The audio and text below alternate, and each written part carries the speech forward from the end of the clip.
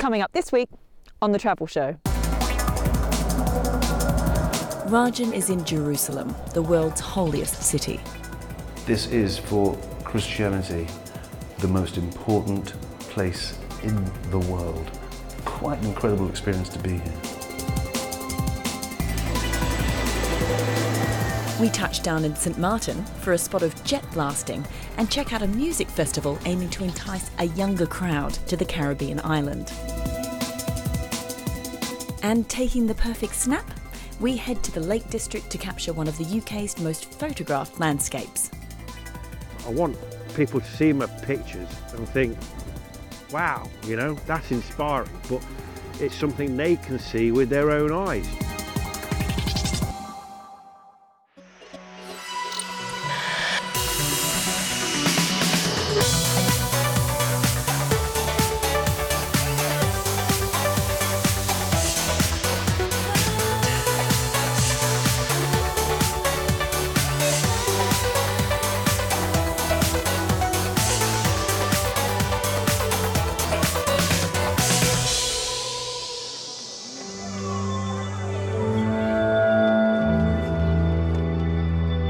Jerusalem is one of the world capitals of religious tourism, and Easter and Passover make for its busiest weeks.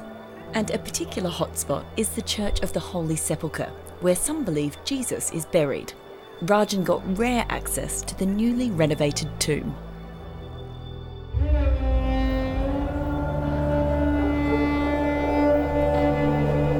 They call Jerusalem the world's holiest city. It's also one of the most conflicted. Politics aside, the fact is Jerusalem has monuments that are sacred to 3 of the world's biggest religions, like the Western Wall for those of the Jewish faith. For Muslims, there's the distinctive Dome of the Rock Shrine. And then deep in the heart of the old city, through the Damascus Gate, is Christendom's most important church. So tucked away on the edge of the Muslim and Christian quarters, right in the marketplace, is the Church of the Holy Sepulchre. Not easy to find, but it's somewhere around here. And look, tiny little sign. Holy Sepulchre. And I can hear something happening.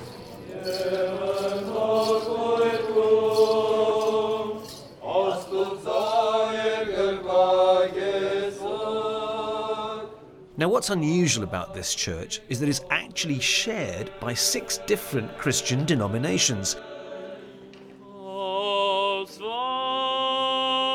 To be precise, Roman Catholics, Greek Orthodox, Armenian Orthodox, Syrians, Coptics, and Ethiopians. This ceremony I've chanced upon is led by the Armenian Church.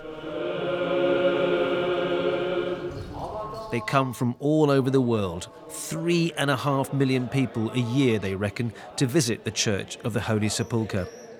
It's a pilgrimage that evokes a response like no other. For us, it's no more, no less than the holiest place on earth. That's where Jesus died, that's where he was crucified, that's where he was risen 3 days afterwards. So for us, that's, for the history of humanity, it's what makes that there's a before and an after Christ. It simply changed the history of humanity. 2,000 years ago, this was an empty plot of land outside the old city walls. Now look at it.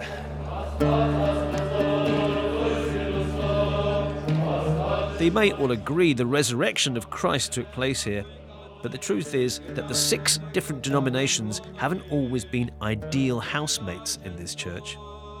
Sometimes we didn't agree. There's been fights inside the Holy Sepulchre, that's for sure. Physical fights? Even physical fights. Now, this may be Christianity's most important church, but the guy who's got the key is Muslim. Adid, hi. This is the key to this church? This is the holy key of the Holy Church. How come you have it and your family have it? They gave our family to be the custodian of the Holy Sepulchre Church, and it's going from father to son.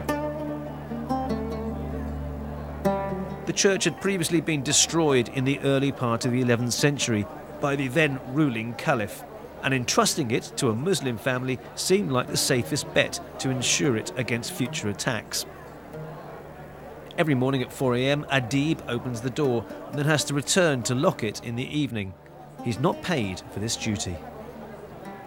I'm proud about this job, and we are here in Jerusalem, Muslims and Christian, we are living together. We are brothers here. Disaster has struck twice over the centuries, with a fire and an earthquake causing extensive damage. And throughout, arguments became very fierce and protracted between the different denominations as to how and who was going to fix the thing. They could not reach any consensus, any agreement.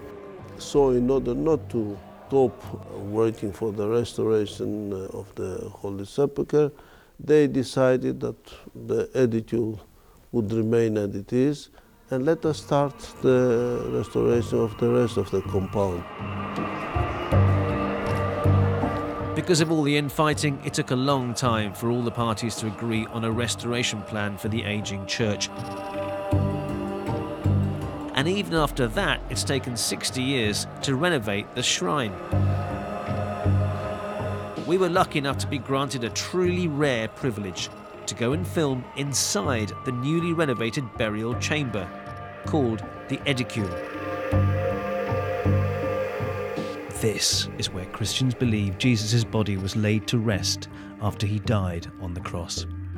This is, for Christianity, the most important place in the world. Just this little square of 2 or 3 meters. Exactly at the heart of it all. Quite an incredible experience to be here. Billions of Christians think of this place as the spiritual center of their universe. The extensive restoration work took 9 months, working on the small structure above the tomb. There are 2 marble slabs over the sepulchre, one exactly covering the bench carved from rock that Jesus is said to be laid on. Archaeological proofs are quite consistent to say that Jesus was crucified on Calvary, which is inside this building, and laid into the tomb, which is inside also. Afterwards, what happened 3 days afterwards, it belongs to the faith. Us, we believe that he was risen, but that the historical man, Jesus of Nazareth, that he was crucified and laid in the tomb, there's many, many proofs, historical proofs that are showing that. The one side is the conflict, but the other side is the effort to run this place and do it together. And I think that's somehow a miracle.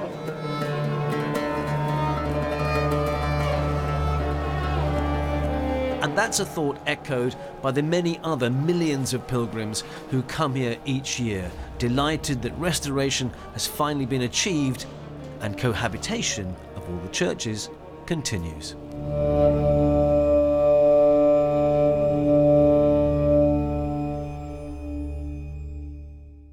Well, stay with us because still to come on the travel show. We're in the Lake District to capture one of the UK's most photographed landscapes. I like to soak up these landscapes, you know, I like to take in the atmosphere, and there's a real sense of wilderness that appeals to me in these places. And we head to the French Caribbean for a music festival aiming to help diversify St. Martin. During the winter, everybody's from like up north and it's cold and they need the place to go where it's hot, and like you cannot beat the island vibe.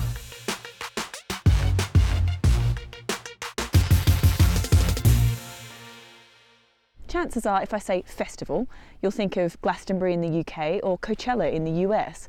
Now, a sleepy Caribbean nation has decided to get in on the act in a bid to attract more young people. But does it have what it takes to draw a party crowd?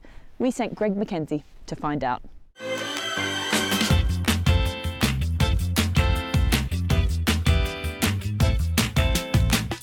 St Martin, or St Martin, depending on which side of the island you're on, is the smallest island in the world to be partitioned between two different nations, a French side and a Dutch side. Technically, it's two different countries and attracts more than 2 million visitors every year. Its airport, Princess Juliana International, is truly unique because on one side you have a public beach, on the other there's a huge mountain range. Pilots say it's one of the scariest landings in the world, and it's easy to see why. So just ahead there is the A340 that's flown in from Paris. So the people on there have been on board for about 8 hours and 30 minutes. Now the landing just behind us, the runway length is about 7,000 feet, but traditionally aircrafts of that size need about 8,000 feet to land safely. So there's only a tiny margin of error, if any.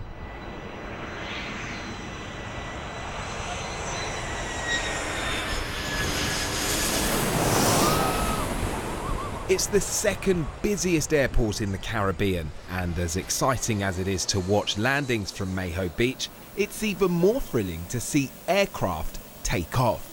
And this is what they call jet blasting. So in a minute, we're going to all get pushed back. Wow, it's already starting. Woo! Jet blasting is when you stand as close as you can get to an airplane taking off. And there are not many places in the world where you'd be able to get this close. Yeah, it became an attraction just on its own. Rolando Breeson is the director of tourism. He's tasked with making sure visitors have fun and don't injure themselves. In 2012, this jet blasting video went viral. It shows a woman being blown off her feet after losing her grip by deliberately standing in the jet blast of a plane taking off here. Fortunately, she didn't suffer any life-changing injuries, but it did prompt authorities to act by erecting more fences to increase the distance between people and jets.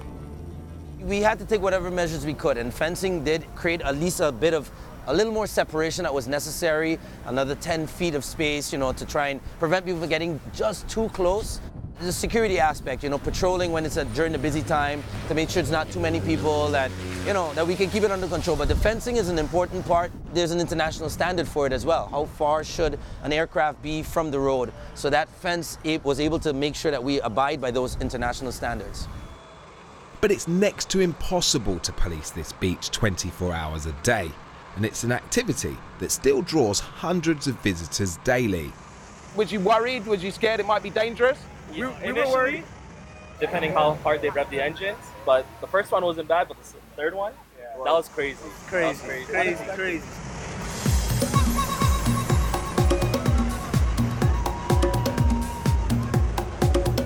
And despite jet blasting being seen as a young but risky sport, the island is trying to appeal to a younger crowd, because the majority of those coming here are in their 50s and 60s. St Martin is traditionally known as a musical island, so you'll find all sorts here, from reggae music to samba to calypso. But a new music festival is aiming to bring something uniquely different to the island. Now in its second year, the SXM Festival, aptly named after the country's airport code, is hoping to bring a new kind of visitor. Millennials for a 5-day electronic music extravaganza with more than 100 top-name DJs. A lot of the basic roots of what is modern dance music culture started in the Caribbean. It started with sound system culture in Jamaica and all of these other places. The guys would bring the massive systems out, they would experiment with sound. They started experimenting with dubs, and this is where remixes came from. So there's a long history and tradition to kind of electronic music and experimentation in the Caribbean. But some locals didn't want an electronic music festival on their shores. They wanted this little-known island to be their best-kept secret and remain exclusive. Not everyone was happy, of course, but I think it's because of the style of music. That type of music in general scares people, because People look different, they dress different. So last year, that's how it kind of felt. But I think everyone, all the businesses realized, the importance of having such an event. The festival takes place every March and attracts about 4,000 people. It's the brainchild of Julian Prince, a lifelong DJ and music promoter from Canada, who wanted to create something unique away from the club scene in places like Ibiza. Ibiza is like the motherland, it's everything, they build this culture. So it's not like we're trying to compete or, it's just honestly I thought that for the longest time ever, nothing was really happening in North America. And I just felt like we should have something like that during the winter. Everybody's from up north and it's cold and they need the place to go where it's hot and you cannot beat the island vibe. Your sunshine. And despite this event still in its infancy, the future looks bright as organisers are already planning next year's event. And as other festivals around the globe begin to tire or become too commercial, with the Caribbean as its backdrop, music is only part of the reason why SXM has the advantage.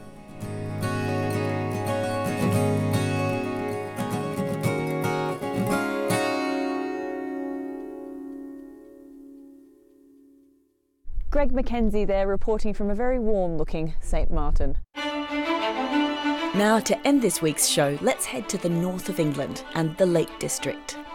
Its landscapes have inspired 1,000 artists and painters over the centuries. But now we've met a photographer who captures its rugged beauty with a camera. And sometimes he'll go to extraordinary lengths just to get the right shot. My name's Terry Abraham. I'm a self-taught, independent filmmaker.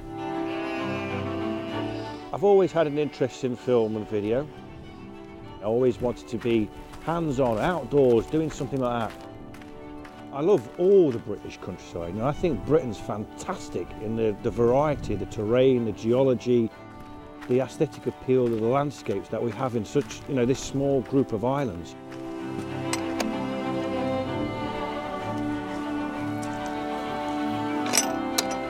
I don't think there's anywhere else in the UK like the Lake District. Every mountain or fell as they're known around here it has its own character. It looks different. They're all individual. And that's the same for the valleys as well, with all the lakes, the stone walls, the beautiful picturesque postcard cottages and all that kind of thing. And I can see why for centuries poets, artists, writers have been drawn here, inspired by this landscape, and I'm no different.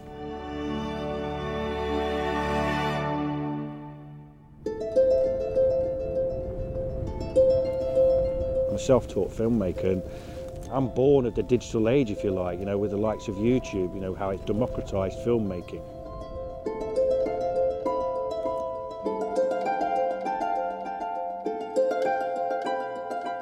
Being able to edit videos on a laptop or a computer, and the technology has developed with smaller professional cameras, has enabled me to go out there and chase a dream of producing documentaries showcasing these landscapes.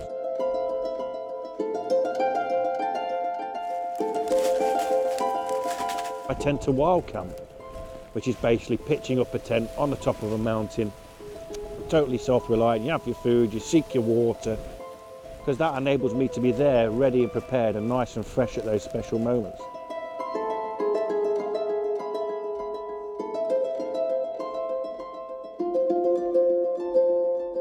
I like to soak up these landscapes, I like to take in the atmosphere, and there's a real sense of wilderness that appeals to me in these places.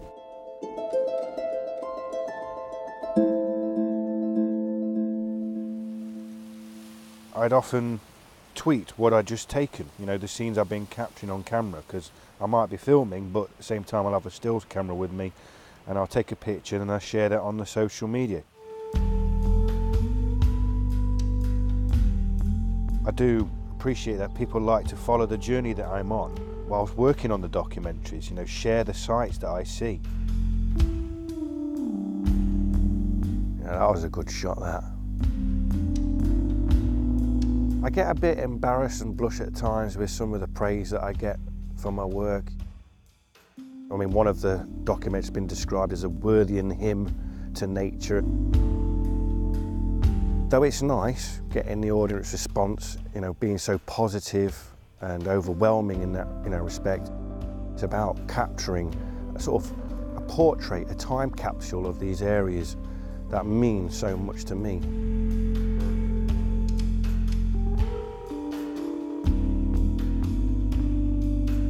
I don't think there's anything special about the way I go about capturing the shots that I do. Any photographer worth their salt will tell you that the best times of day for capturing a landscape the best is arguably, well, it's more often than not at least, dawn or dusk.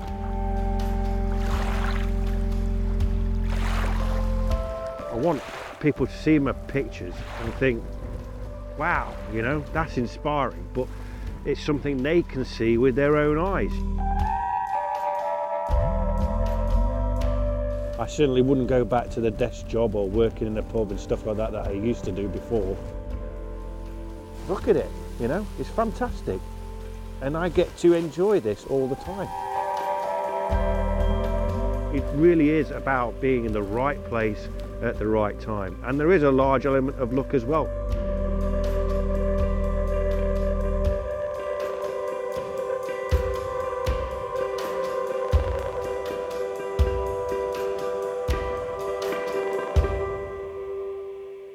Terry Abraham and his beautiful photos of the Lake District there.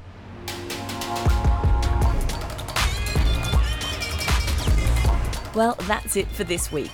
Join us next week if you can, when we're in Colombia to visit the hometown of one of its most infamous residents, Pablo Escobar. If you look in here, there's a plaque on the wall with little white crosses, and that's a memorial to, I think, the amount of people they think were killed here when Pablo was here. But is it right to build an industry around a former drug lord? Don't keep those memories anymore. Please respect us. That's next week. But in the meantime, you can catch up with us on social media and online. All the details are on the screen now. But for now, from me, Crystal Larwood, and the rest of the Travel Show team, it's goodbye.